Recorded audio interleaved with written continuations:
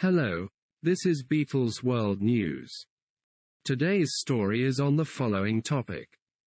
60 years since Stoke gig where Beatles penned early track. Love Me Do and Please Please Me were already in the charts.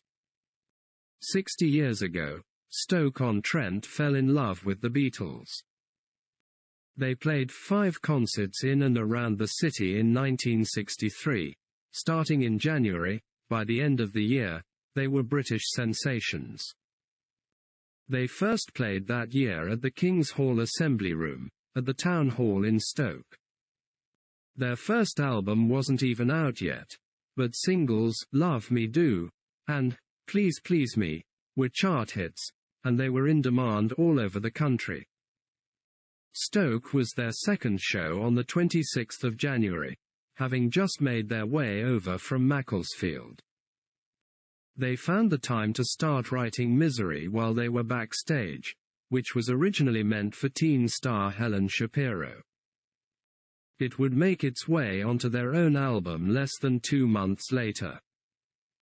They returned as Helen Shapiro's support act at the Gaumont Theatre in Hanley in March, and again as part of a Merseybeat ensemble concert at the King's Hall in April. But it's with the 4th and 5th visits, on the cusp of true Beatlemania breaking out, that the Sentinel starts to take notice. In May, they came back to the Gaumont, this time with Roy Orbison in tow. There were 2 shows that day, and fans bought out all 4,000 available tickets for the venue's busiest 24 hours ever. Stokey's dedication to the rising stars impressed George Harrison. "This has been the best visit," he told the Sentinel between shows, as scores of teenagers were calling for them below the dressing room window. 3 girls even managed to get into the Beatles' dressing room that day via the fire escape. Roy Orbison was originally intended to be the headliner for this tour, but ended up overshadowed by the increasingly popular band.